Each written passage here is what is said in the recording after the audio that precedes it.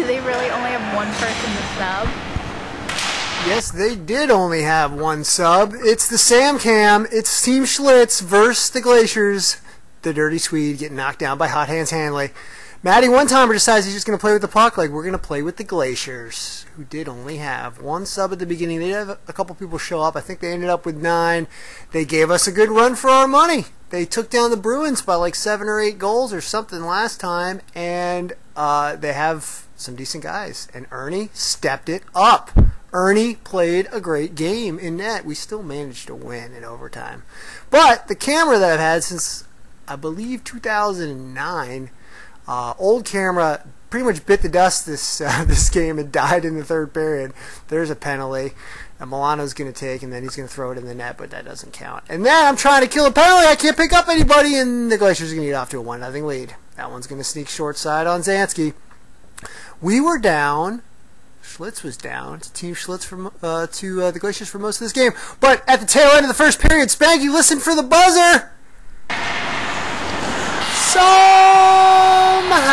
that goes in from no angle. 5-hole in the Iron Man with 0 time on the clock to tie the game at 1. It would prove to be an important goal as this game would go to overtime. That one sneaks in somehow. It's 2-1 Glaciers. We were playing catch up the whole game. And then we... Sean, Gibby JRJR walking away. Doesn't want any more suspensions. Back from his 30-day, 4-game / trip from behind the ref's eyelids. Oh, Kyle, please put it in. Go upstairs, Kyle. Oh, no.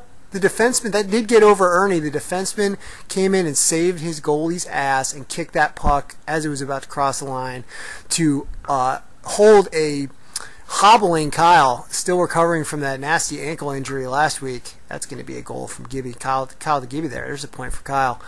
It's 2-2. He was recovering. He's a little slow, but he's all right. It's good to see him out without shin splints hanging out all over the place. Too much passing, too much fun for Tom and skid marks. We need to get more direct, which we did in the third period. Look at these saves by Ernie.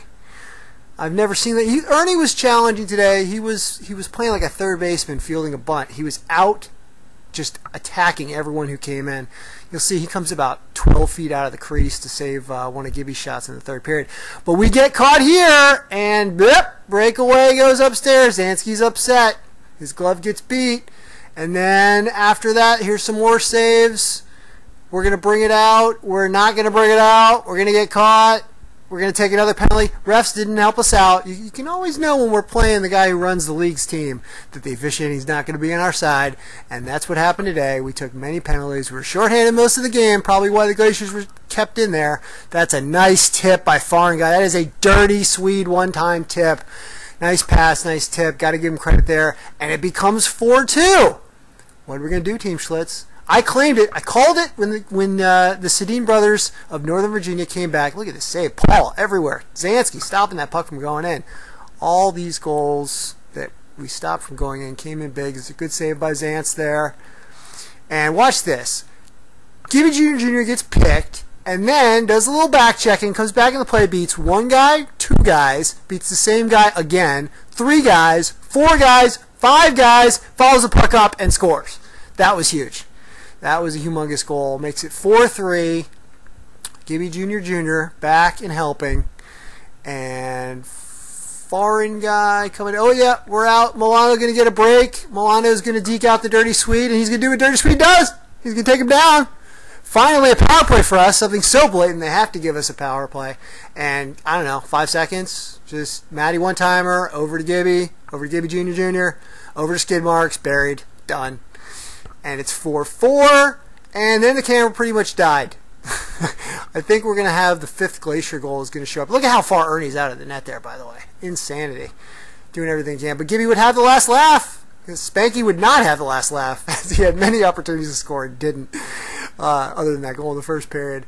Yep, Matty one time we're going to take a penalty there, and then they're going to score right here. And the scoreboard's going to say 5-4, but the truth is it was 6-5. And it was Team Schlitz going undefeated in the last 8, 7-0-1. Keep it up, Schlitz guys.